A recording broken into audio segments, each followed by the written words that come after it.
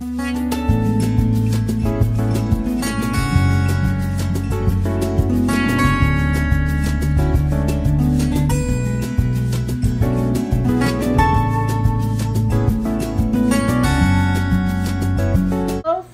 is Laura. Today I'm going to be making some zucchini rolls, and what I've got here is some cheese that I'm going to be putting in the rolls. Now, cashew cheese is what I'm going to be using, and cashews is not something that I eat year-round. It's sort of a holiday thing. It works great for certain recipes, and for this recipe it's delicious, it's simple, and this is going to be kind of like an appetizer or a meal.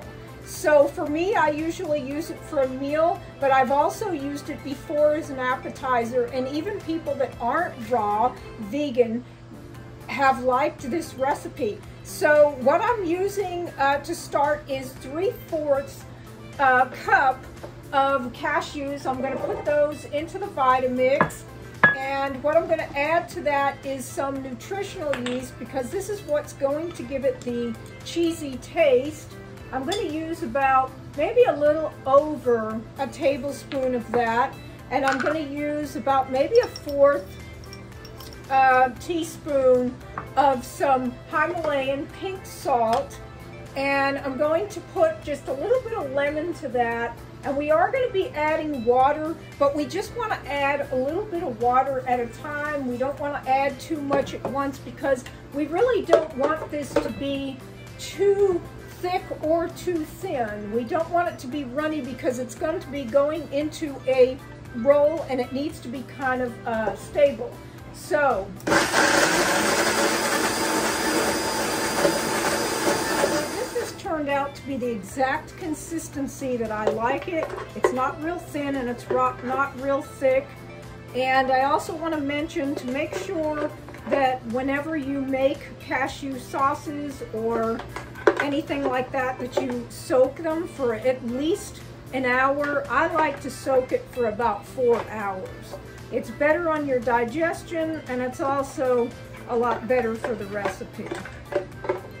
So what I'm going to do is add a little bit of chopped parsley, and you don't have to add chopped parsley, I just like to, and I'm going to add a little bit of garlic powder. And then I'm just going to mix that up, and I'm going to set it aside. The recipe isn't really a sauce, it's more of like a tapenade. So what I'm going to be using is sun-dried tomatoes. These are probably about 10 sun-dried tomatoes. I don't always do it in the Vitamix. Sometimes I just do it in my little magic bullet. But for this recipe, because I've already had this set up, I figured I'd use this, the Vitamix, and I'm going to be using 1 chopped tomato. Usually I put little cherry tomatoes, but they didn't have any at the grocery store. And this is just a 3-ingredient simple thing. I'm just going to put a little bit of lemon in that also, like I did in the cashew sauce, and turn on the Vitamix.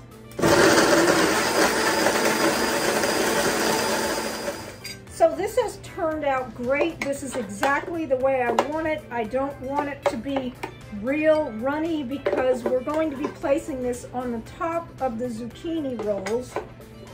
And this is just a 3-part recipe. So I'm going to set this aside, and then we're going to chop the zucchini rolls. Part 3 of the recipe, I should actually say it's that there's a 4-part recipe, because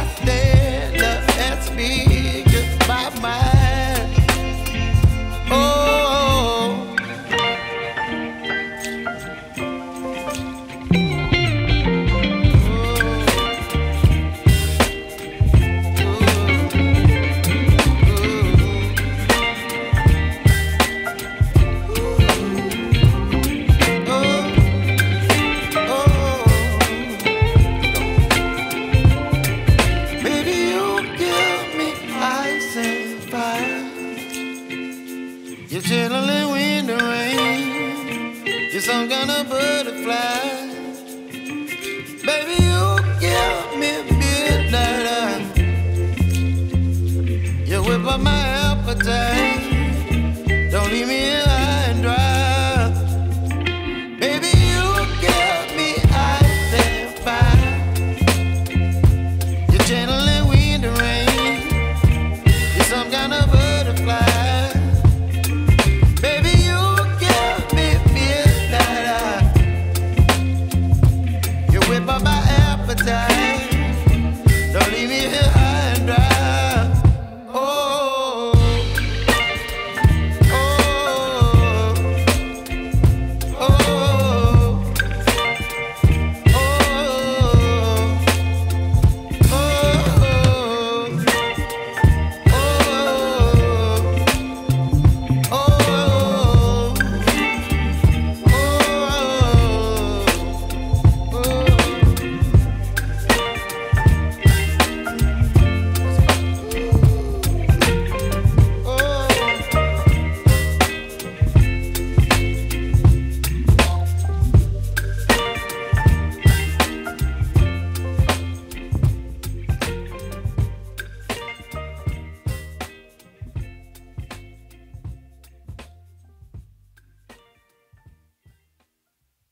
And have a wonderful, blessed day.